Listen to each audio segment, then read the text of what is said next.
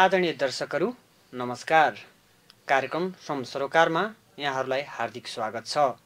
मजदुर आन्दोलन, मजदुरका समस्या र पीडाहरू बोकेर तपाईहरू माझ सदैव प्रसारण गरिरहन्छौँ र यसै कार्यक्रमको बीचमा आज हाम्रा अतिथि हुनुहुन्छ गङ्गाराम खड्की, नेपाल ट्रेड युनियन फेडरेसनका अध्यक्ष हुनुहुन्छ। उहाँलाई हार्दिक स्वागत छ सर। तपाईँलाई आरामै हुनुहुन्छ? आरामै छु। महँगीको चपेटमा बसेर आरामै हुनुहुन्छ। बडा रमाइलो छ आराम पनि। अनि यो तपाईँको चाहिँ नेपाल ट्रेड युनियन फेडरेसन भनेको कस्तो किसिमको सङ्गठन हो? यो कस्तो किसिमको मजदुरहरूको नेतृत्व गर्छ यसले? अब यसले मतलब विशुद्ध मजदुरहरूको बिचमा मजदुरहरूको चाहिँ मतलब नेतृत्व गरेर सङ्गठन मतलब वृद्धि गरेर जाने हो। के काम गर्यो अहिले मजदुरका क्षेत्रमा? अब मजदुरका क्षेत्रमा कामहरू त धेरै नै गरियो। मजदुर श्रम एक्टदेखि लिएर त्यो आवाज उठाएका थियौँ। कामहरू गर्दै मतलब अगाडि गइयो हजुरको। र त्यसपछि यहीँ पनि जुन एउटा मजदुरको एउटा 35 सालमा यातायातमा चाहिँ मतलब एउटा जुन अति एउटा पञ्चायतीले जुन मतलब एउटा निरङ्कुशताको बेला लड्न सुरु गर्नुभयो। त्यति बेला पनि एउटा यति अत्याचार गर्थ्यो, त्यसको विरुद्धमा गएर 7 दिनसम्म चाहिँ उपत्यका स्ट्राइक गरेर 7 दिनसम्म हामीलाई एउटा जेलमा लगियो। र त्यसपछि एउटा जुन एउटा दबाब दिएर हामीलाई चाहिँ मतलब अति अत्याचारको एउटा मुजुल्का बनाएर हामीलाई त्यसमा चाहिँ मतलब हामी चाहिँ मतलब त्यो सङ्घर्ष मतलब पार गरेर आयौँ। तपाईँ त्योसँग लाग्नुपर्ने, मजदुर सङ्गठनसँग जोडिनुपर्ने, यो जोडिनका निमित्त तपाईँलाई कहाँबाट चाहिँ यस्तो किसिमको प्रोत्साहन मिल्यो? प्रोत्साहन मिलेको थिएन त्यतिखेर। आवश्यकताले जोडिनु भयो कि रहरले? यो हामी सङ्गठन पञ्चायतकालको सङ्गठन आफ्नो ठाउँमा थियो, वर्गीय सङ्गठन थियो। र यता चाहिँ वर्गीय सङ्गठनले खालि मतलब उनीहरूकै हालिमाली भएको मान्छे मात्रैले प्रतिनिधित्व गरेर बसिरहेको थियो। र वास्तविक मजदुरको चाहिँ मलाई एउटा समस्याहरूको लागि बोल्नेहरू थिएन। त्यो नहुँदैखेरि अनि जुन एउटा ट्राफिकहरू जो हाम्रो एकदम नजिकको हुनुपर्ने ठाउँमा ट्राफिकहरूको व्यवहारले गर्दाखेरि त्यसपछि त्यहाँबाट हामी आन्दोलन हुनु पऱ्यो। जुन कि उनीहरू युनिफर्मको कदर गर्नुपर्छ, युनिफर्म ठुलो हो भन्ने जस्तो कुरा गर्नाले हुँदा यतिसम्म आयो कि स्टेरिङमा बसिरहेको मान्छेले समेत निकालेर पिट्नेसम्म आयो। त्यसको विरोधमा यो अति नै भयो। ड्राइभर आफ्टर ट्राफिक, ड्राइभर भएर नै गाडी चलेर नै यो ट्राफिकको दरबन्दी आवश्यक भएर गठन गरेको। त्यस कारणले यस अर्थमा हामीलाई चाहिँ नि हामीलाई अलिकति त्यो हिसाबले एउटा सम्मान चाहिँ चाहिन्छ। मजदुरलाई सम्मान चाहियो, त्यो त स्वाभाविक छ भनेर यसमा चाहिँ हामी। अनि यो तपाईँले चाहिँ नेपाल ट्रेड युनियनहरूको चाहिँ कहिले सङ्गठन निर्माण गर्नुभयो? कहिलेदेखि सुरु भयो? अनि त्यसपछि त्यहाँबाट मतलब यो उसमा गएपछि जुन सिडिओमा हामीले मुद्दा चलाइयो, आजादी सूर्यप्रसाद श्रेष्ठ थियो। र यदि गाडी नचलाएको खण्डमा सबै गाडीको चाहिँ हामी क्यान्सलै गरिदिन्छौँ, लाइसेन्स पनि क्यान्सल गरिदिन्छौँ भनेको धम्की आयो। हामीलाई मतलब छैन, गर्नुहोस् भन्ने कुरा अनाल लिएपछि त्यहाँबाट अब बाहिर त एउटा औपचारिक थर्काउने त स्वाभाविकै हो। अनि त्यसपछि त्यहाँबाट भित्रबाट चाहिँ नि हामी चाहिँ मतलब आफ्नो अरान लिएर अनि त्यसपछि त्यहाँबाट हाम्रो वर्गीय सङ्गठनको गोविन्द श्रेष्ठ थियो।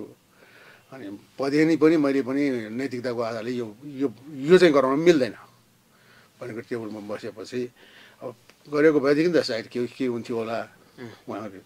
तर उहाँले पनि एउटा नैतिक समर्थन चाहिँ हामीले चाहिँ यो गर्नु दिनु हुँदैन। अनि तपाईँको यो चाहिँ नेपाल ट्रेड युनियन को चाहिँ खासमा यो फेडरेसनको चाहिँ तपाईँको एजेन्डाहरू मागहरू अथवा यसका चाहिँ के छन् कुराहरू तपाईँ के कुरामा चाहिँ यो अभियानसँग यो आन्दोलनसँग अथवा यो ट्रेड युनियनसँग जोडिनु भयो यसको नेतृत्व गर्दै हुनुहुन्छ तपाईँ के कारणले नेतृत्व गर्दै हुनुहुन्छ तपाईँ त्यसपछि त्यहाँबाट सङ्गठन ओन्ली फर सङ्गठनले मात्रै हुँदो रहेछ भनेदेखि माथि महासङ्घको पनि त्यतिखेर चाहिँ नेपाल कम्युनिस्ट पार्टी नै थियो सबैजना यो अरू पार्टी चाहिँ मलाई त्यति ऊ थिएन अनि यो एफएसएली पनि उसैले सम्हालेको यस कार्यक्रमहरू सबै देखेर नेपाल कम्युनिस्ट पार्टी संयुक्त भनेर अहिले राखिराख्यो पहिले त नेपाल कम्युनिस्ट पार्टी नै हो अनि त्यहीसँग चाहिँ मलाई एउटा अलिकति हामीले सहकार्य गर्यो भने उहाँहरूको आशीर्वाद अलिकति उहाँहरूमा गयो भनेदेखि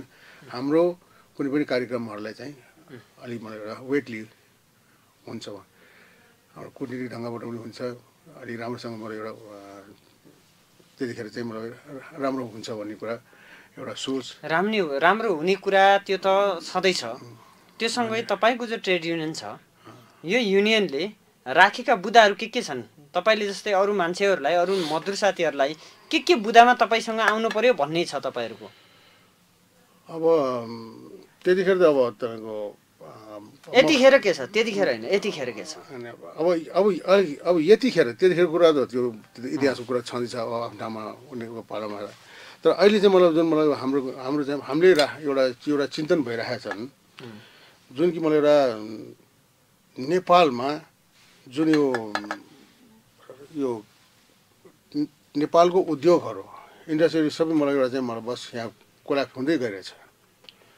र कोल्याप्स हुँदै गइरहेछ सबैतिरबाट चाहिँ हामी मतलब परनिर्भर हुँदैछौँ र हाम्रो मजदुरहरू बेरोजगार भइरहेछ हाम्रो मजदुरहरू यति एउटा अशक्त रूपबाट चाहिँ मतलब भइरहेछन् र सबैजनाले विदेशी नै बाध्यता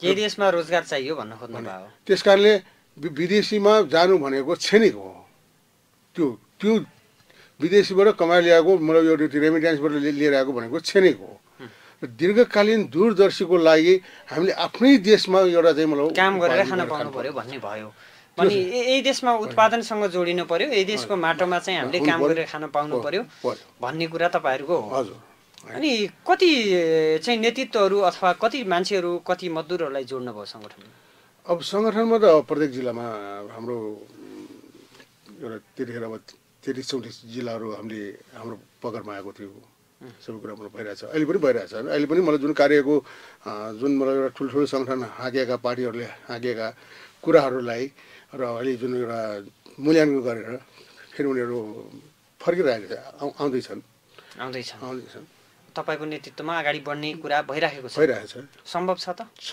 त्यो त अब के सम्भव छ सम्भव त छ के सम्भव छ अब सम्भव त पहिला त मलाई एउटा देशको पुँजी बाहिर पठाउनु भएन देशको पुँजी धेरै बाहिर गइरहेछ जस्तै अब एउटा गाडी किन्छ गाडीहरू बाहिर गइरहेछन् जस्तै एउटा मतलब हरेक चिजको एउटा पहिला एउटा कपडाको चाहिँ 3 महिना वेटिङ फर यु भनेर बस्नुपर्छ पैसा डिपोजिट गरेर त्यति राम्रो क्वालिटीको हिटौँ कपडा मनमनको पालामा त्यो सिज गर्छ सिद्धि अनि नेपालको कपडा किन्दाखेरि महँगो पर्ने इन्डियाको कपडा चाइनाको कपडा सस्तो पर्ने अनि सस्तो लाउनु खोजिहाल्छ नि मान्छेले होइन र अब यसैलाई मध्यनजर राखेर म पनि अब एउटा मैले पनि जस्तो अस्ति गोलबेरा हाम्रो त्यत्रो राम्रो काउरीहरू किसानहरूले 8 ट्रक 9 ट्रक त मलाई बाटोमा हुर्यायो नि चितवनको कुरा गर्नु होइन नवलपरासीको होइन नवलपरासी होइन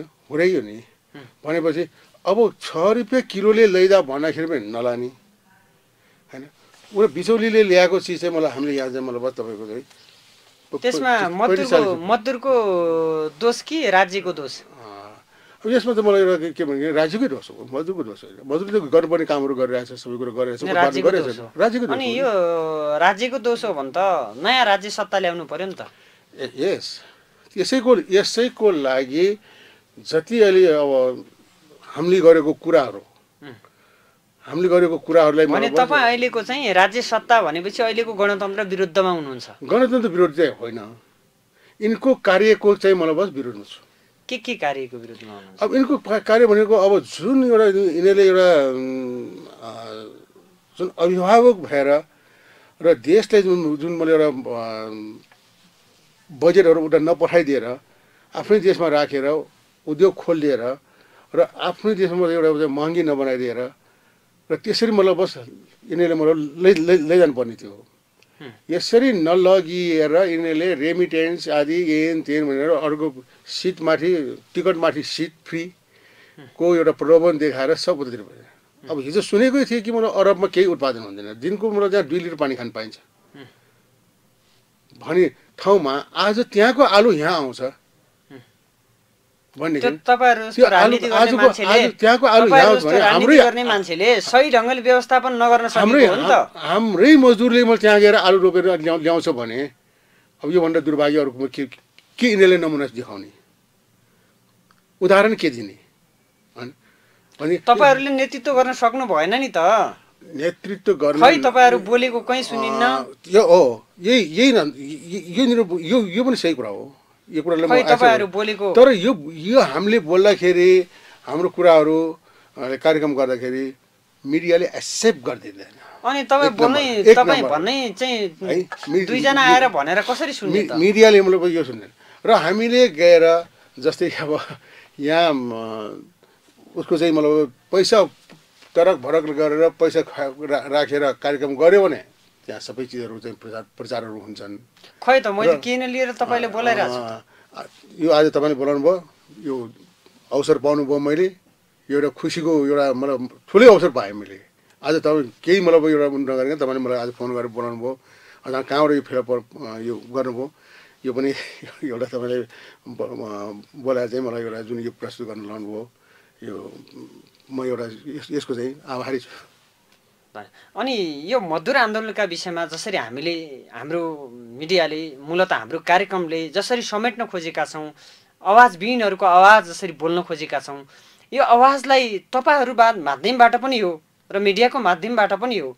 त्यसो हुनाले तपाईहरुले त आन्दोलनलाई उठाउनु पर्ने अथवा मजदुरका समस्याहरूलाई उठाउनु पर्ने ठाउँमा तपाईहरु त कुइरोमा हराएको काग जस्तो हुनुभयो नि त। यो कुरा ठिक हराउनु भयो, बोल्नै हुन्न तपाईहरु। अब हैन, अब हामी मात्रै हो। खै त अरु पार्टीको मान्छे बोल्या देखिन्छ, तपाईहरुको आवाजै सुनिन्न। अब यसमा अस्ति जुन 2/3 बहुमत टाइमभित्र पनि रड्डी टोकरीमा फालेर चाहिँ नि चुनावमा गयो भनेदेखि फेरि त्यस्तोलाई चाहिँ फेरि चितवनबाट चाहिँ अध्यक्षमा लिएर आइयो केपी ओलीलाई भनेदेखि त्यहाँ केपी ओली मात्रै बुद्धिजीवी त होइन, केपी ओलीलाई गाइड गर्ने भीम रावलहरू आदि यिनीहरू मतलब बस त्योभन्दा दिग्गज सुरेन्द्र पाण्डेहरू, सुभाष नेमाङ है, यस्ता वकिल साहबहरू हुनुहुन्थ्यो। सुभाष नेमाङको मैले बहस पनि सुनेको थिएँ। यस्ता मतलब बस दिग्गज हुनु, उहाँहरूले नै प्रतिवाद गर्न सकिएन, उहाँहरूकै कुरा आइरहेको छैन भनेदेखि उहाँहरू त शासक हो नि त। उहाँहरू त कसरी हुन्छ सत्ता र व्यवस्थामा बसेर लुटपाट मचाएर खाइराख्नु भएको छ त। अनि तपाईको पक्षमा बोल्नुहुन्छ उहाँले? हो, त्यसकारणले उहाँहरू यथार्थ कुरालाई लिएर उहाँहरू चाहिँ मतलब बस आइदिनु पर्नेमा उल्टो हँसिया हठौडा अङ्कित झन्डा राखेर विशुद्ध मजदुर र किसानको लागि मात्रै निहित भनेर जो गएको मान्छेहरूको त यो हाल छ भने अब हामीले त मतलब त्यो हामी त त्यस्तो विरोध गर्न थाल्यो भने त विरोधै हो उहाँहरूको लागि त। अनि नेपालका चाहिँ आम नागरिकहरूले चाहिँ नेपालका कम्युनिस्टहरू लुटेर हुनसम्म भन्न भ्याइसके। यस, अब यही चिज भर्खर आज पनि एउटा 8 मार्चमा एउटा कार्यक्रममा यही भने कम्युनिस्टको अहिले लाल सलाम भन्ने बित्तिकै मान्छेले हामी लाल सलाम होइन भन्छन्। लाल सलामको अर्थ तपाईँहरूले कसरी बुझ्नुहुन्छ? आज लाल सलामले नगरेको भए ती वीर शहीदहरूले चाहिँ त्यो सिकागोमा तिनीहरूले त्यो त्यसरी रगत नबगाइदिएको भएदेखि र सङ्घर्ष नगरेको भए आज घाम झुल्केको बेलादेखि घाम अस्ताउने बेलासम्म काम गर्नु पर्थ्यो। बोलिभियाको जङ्गलमा अमेरिकन सेनासँग लड्दै मरेको चे गोबेराको कुरा, अनि तपाईको चाहिँ भियतनामी आन्दोलन हाँकेको चाहिँ होचिमिनको कुरा गरेर नेपालको कम्युनिस्ट आन्दोलन जीवित रहन्छ त? रहँदैन नि त। होइन, मैले लाल सलामको सन्दर्भलाई मात्रै लिएको लाल सलामदेखि हट्नु पर्दैन लाल सलाम आज तिनले गर्दाखेरि लाल सलाम जुन मतलब उहाँ ती वीर शहीदहरूलाई लाल सलाम गर्ने हो त्यो होली खेलेर दुनियाँ रङमञ्च खेलेर रक्सी खाएर बस्नेको होइन होली खेल्नु भएन होली खेलेर आएको होइन त्यो भनेको होइन मैले त्यस्तो किसिमको चाहिँ मलाई बस कार्यक्रमले यो चाहिँ मलाई आएको होइन लाल सलाम भनेको यसरी रगतबाट आएको चिजलाई चाहिँ यो देखेर पस्ताउनु पर्दैन त्यो त हत्यारा हुन् भनिरहेछ नि त मान्छे मार्यो विकास केही गरेन लुटपाट गर्यो आखिर केही गरेन भन्ने आरोप छ त यो त मतलब यो 17,000को यो जुन मतलब बस माओवादीले सबैले पटक पटक मलाई एकपटक भने आज 3-4 पटक मलाई भयो के गरेछन् त्यो भन्नु स्वाभाविक हो तपाईहरुले के गर्नुभयो त र हामी चाहिँ त्यो होइन कुरा मात्रै गर्नुभयो कि काम पनि गर्नुभयो अब अहिलेलाई अब काम त यो जुन खाका कोर्दैछौँ गइरहेछौँ खाका कति वर्षसम्म कोर्ने 5 वर्ष 10 वर्ष कति वर्षदेखि कोर्ने खाका कति वर्षदेखि अब यसको हाम्रो सुनवाई भइराखेको छ दुर्भाग्य यहाँनिर छ यसको सुनवाई भइरहेको छ अब कार्यान्वयनमा हामी मतलब अब यो सडकमा चाहिँ हामी मतलब एउटा जाने एउटा कहिलेदेखि जानुहुन्छ सडक अब केन्द्रीय बैठक हामी बोलाइरहेछौँ कहिले छ केन्द्रीय बैठक एक दुई महिना 1-2 महिनामा त सरकार फेरि पनि फेरिन्छ नेपालमा हेर्दै अब सबैजना अब यहीँनिर सबै चिज मतलब भ्याउनु पर्छ सारा गर्नुपर्छ इमिडिएटली मतलब आउनलाई पनि उनीहरूको घर व्यवहार मिलाएर आउनु परिन्छन् देश पहिला कि घर पहिला देशै पहिला हो देश पहिला हो भने त घर मिलाउनु पर्यो नि अब बाध्यता बस यहाँ एउटा चाहिँ मतलब जुन अहिले सरकारले ल्याएको जुन बोझहरू जुन गैर अभिभावकको चाहिँ मतलब जुन यो थुपारेको छ है अब महँगीको यो विधि गरेको छ सारा मतलब मिलाएर आउनु परिन्छन् दुनियाँ गरेर गर्नु परिन्छन् त्यो चाँजो पाँचो मिलाएर आउनु परिन्छन् त्यति सजिलो छैन नि हजुरको होइन एक थरी काम गरेर मात्रै पुगिरहेको घर परिवार हेर्दै राजनीति गरिराख्नु भएको छ अब जीवित पनि रहनु पर्यो अब सङ्घर्ष गर्ने एउटा एनर्जी पनि मलाई एउटा फिलफुल हुनु पऱ्यो नि हजुरको के पेसा गर्दै हुनुहुन्छ पेसा त म अब मेकानिक हो अब अहिले चाहिँ म एउटा मेकानिक पनि सिद्धिहाल्यो मेकानिक सिद्धि अहिले एउटा पानीको एउटा काम गरिरहेको छु पानी व्यवसाय गर्दै हुनुहुन्छ पानी उहाँ उसमा गएर चाहिँ थापेर लिएर आएर एउटा पसलमा 40-50 रुपियाँ लिन्छ म 25 रुपियाँमा जनतालाई चाहिँ खुवाइराख्नु भएको छ भने अब चाहिँ आन्दोलन र मजदुरका सपनाहरू पुरा हुने सपना कत्तिकै छ अब मजदुरका सपनाहरू त मतलब पुरा हुन्छन् पुरा कहिले हुन्छन् भने हुन्छन् नहुने त छैनन् अब कसले गरिदिन्छ त त्यो सपनाहरू पुरा मजदुरका समस्याहरू कसले बोलिदिन्छ त अब मजदुरका समस्याहरू बोल्नेहरू सबैजना अब तरक भरक लागेका हाउभाउ भएकाहरू सबैजना त्यस्तोकै फोल्डमा बस्नु गइरहेछन् अब मैले चाहिँ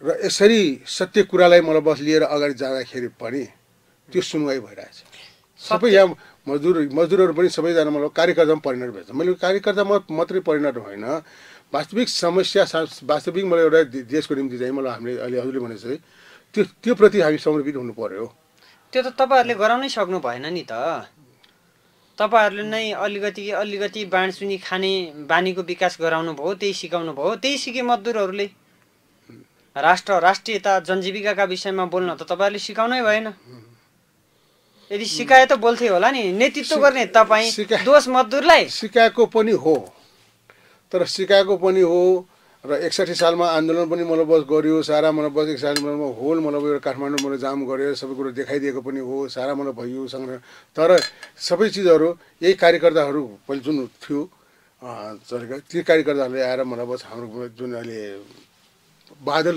छाइदियो अनि बादलमा हराएको जुन कागजहरू एउटा एक्जाम्पल दिनुभयो बस हामीले त एउटा सिकाएको हो हामीले भनेका हुन् अब अहिले महसुस गरिरहेछन् आखिर वास्तविक त मलाई बस हाम्रो यही रहेछ सङ्गठन त भनेर महसुस गरिराख्नु भएको छ गरेछ अब तपाईँले गर्नु भएको छ कि छैन उहाँहरूले त गर्नुभयो अब मैले नगरेको म त्यो ठाउँमा बस्ने थिएन होला नि गर्नु भएको छ त्यसो भए मजदुर आन्दोलन अथवा मजदुरका समस्याहरूका विषयमा खरो उत्रिनुहुन्छ उत्रिन्छु कहिलेदेखि अब यो भित्र चाहिँ अलिकति चान्स बाँझो मिलाइरहेको छु अब हेरौँ कति लाग्छ हो तपाईँको चान्स बाँझो मिलाउन लामै समय लाग्ने देखेँ मैले त। होइन मजदुर दिवस अब मजदुर दिवस पनि आइरहेछन्। अब यही मजदुर दिवसलाई सम्बोधन गरेर हामी मतलब चाँडै मतलब त्योभन्दा अलि अगाडि पनि हुनसक्छ होला।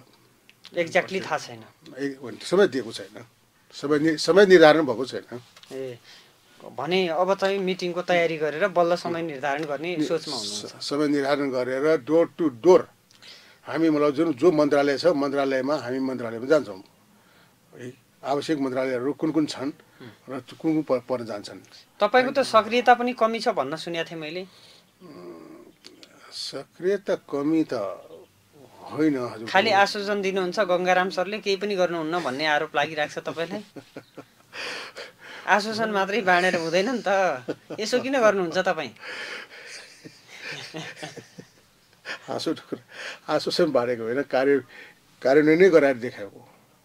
जबकि जुन गाडी चाहिँ अफिस टाइम लागु भनेर गाडीलाई कमाएरै खानिदिएको थिएन, त्यतिखेर सांसदज्यूहरूको गाडी समेतलाई उदाहरण दिएर उनीहरूको पनि हायरमा मतलब भेहिकलमा चलाउँछन् कमाइन्छ र त्यही सिसी त्यही वजनको गाडी चलाउन पाइने र यो मतलब जुन व्यवसायको गाडी किन चलाउन नपाइने? कि व्यवसायको गाडी चलाएपछि कि पिस सबै उघाएर लान्छ अनि कर चाहिँ तपाईँहरू लिने, चलाउन नदिने भनेर अफिस टाइमलाई चाहिँ डिजल्भ गराइदिएको। अब यो डिआइजी अशोक सर हुनुहुन्छ होइन, त्यतिखेर अब बिगेहरू हुनुहुन्छ सबैजना बसेर त्यो गराइदिएकै हो नि। अब कसरी आश्वासन मतलब भन्नु हजुरको? यो त इम्प्लिमेन्टै हो नि, हजुर गर्नै भएको गरेकै हो नि त। त्यसो भए तपाईँलाई लागेको आरोप मिथ्या हो? मिथ्या, त्यो त मिथ्या हो नि। म मिथ्या भन्न मिल्दैन होला। अब त्यो सन्दर्भमा है अब अरू पनि मैले बस अब आएर के काम गर्नुभयो तपाईँले अहिलेसम्म मजदुर आन्दोलन र मजदुर हक अधिकारका लागि? अब यो गरे भन्ने हुन्छ नि त गरिराख्ने मान्छेलाई त।